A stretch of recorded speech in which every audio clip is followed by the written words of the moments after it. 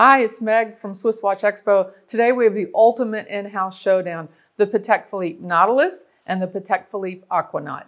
Stick around, I'm going to show them both to you.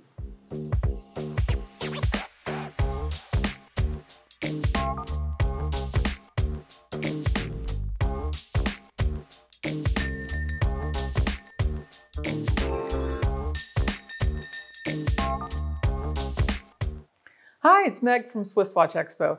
Welcome back. We always enjoy you tuning into our YouTube channel, watching our videos, and you all know me well enough by now. You know I'm a huge Patek Philippe fan. Of course, the in-house battle is always the Nautilus versus the Aquanaut. Two very important watches to the Patek Philippe family of collection of watches, and I have two really fun ones to show you today. So we're going to just jump right in. Most of you already know, but I'm going to, just in case you're a newbie or a first-time visitor to our YouTube channel, I'll give you a little bit of background. Patek Philippe, of course, the finest watches made in the world, so well known, just extraordinary timepieces. And the Nautilus was actually introduced in 1976, and it was quite revolutionary at the time. AP and Vacheron had already jumped into the steel sports model market, and Patek Philippe followed suit in 1976 by introducing the Nautilus. Most of you guys know that Gerald Genta is the designer of the Nautilus with respect to the design of the case. What's really interesting is the name comes, he was inspired. It says it was his best 5 minutes of work ever. Apparently the executives of Patek Philippe were having lunch. He was sitting off to the side, doodling on his napkin, and drew the case of the Nautilus, which is now so well known and so iconic. The inspiration for the Nautilus and his drawing was actually from 20,000 Leagues Under the Sea. The submarine in that particular piece of work was named the Nautilus, so that's where the name came from. And of course, it has its very iconic porthole design for the case. So well known. This one's really fun. So 1976, huge success in the markets. So, you know, we always do the would have, should have, could have. When they were first introduced, stainless steel, they sold for $3,000. I wish I'd bought some, didn't. So now we know they're just one of the most collectible watches, highly sought after.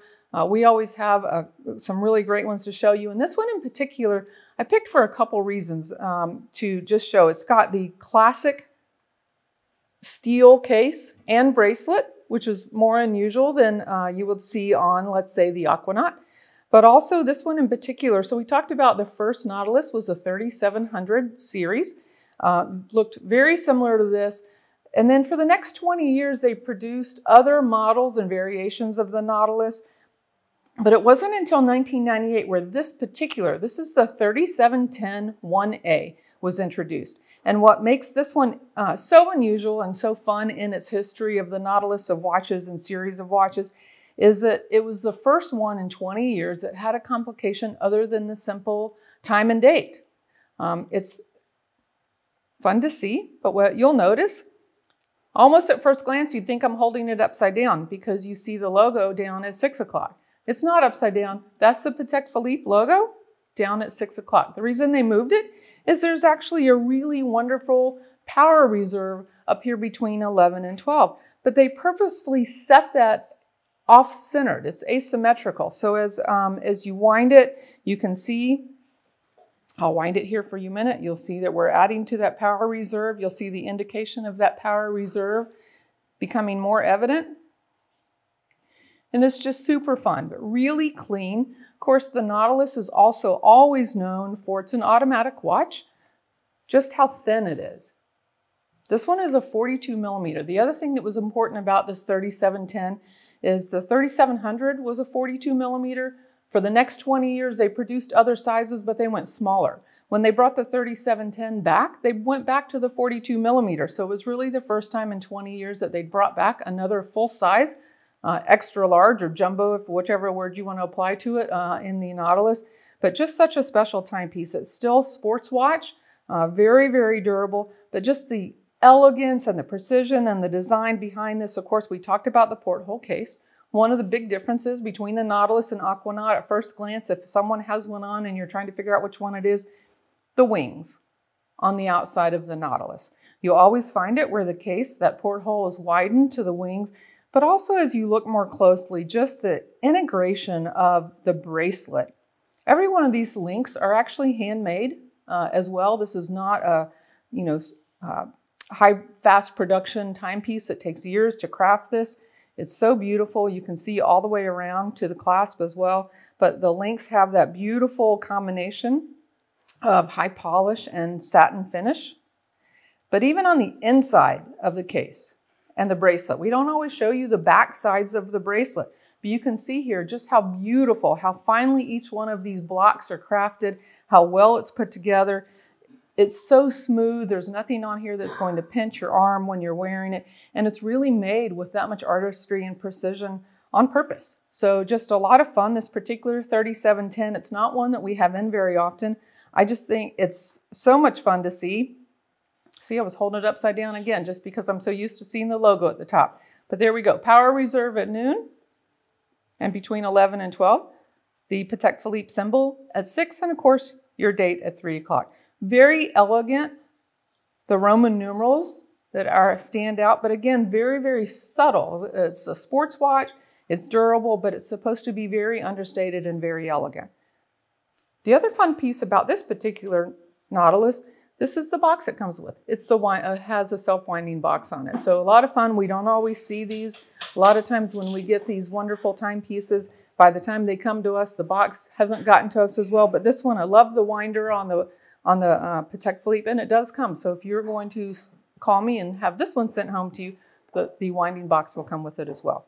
But we're doing the showdown today, so Nautilus, you know I'm a fan of it. I think it's beautiful. I love it. It's thin, it's sporty, it's elegant, all steel, wonderful steel bracelet, gorgeous timepiece.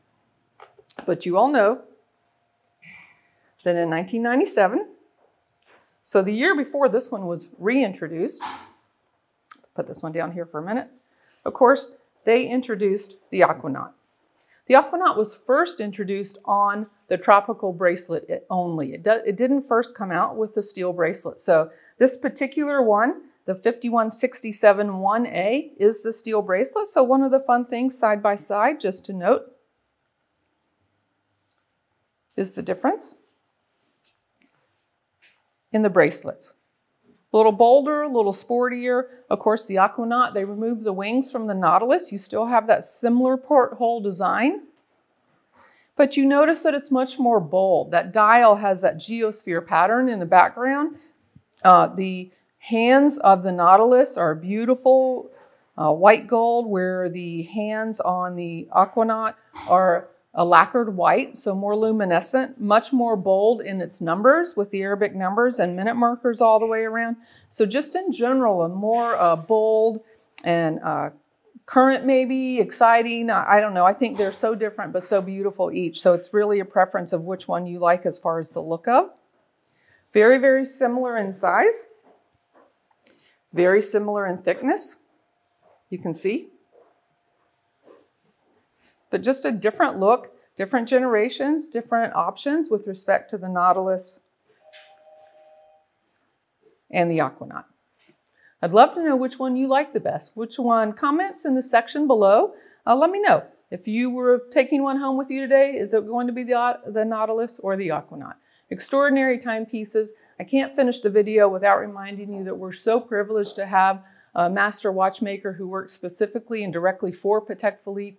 All of our watches are exclusively authenticated and serviced by him before they ever go to you. It's one of the biggest privileges we have here at SwissWatchExpo. I never want to miss an opportunity to mention that to you, because if I'm buying a pre-owned Patek Philippe, only from SwissWatchExpo, because we have the best of the best as far as who's taking care of it for you. These are two extraordinary timepieces. Not sure how long they'll be around, but you guys know you can always give us a call here at SwissWatchExpo. We'll be happy to FaceTime with you and find the right one for you. But I want to know, what is it today? Nautilus or Aquanaut?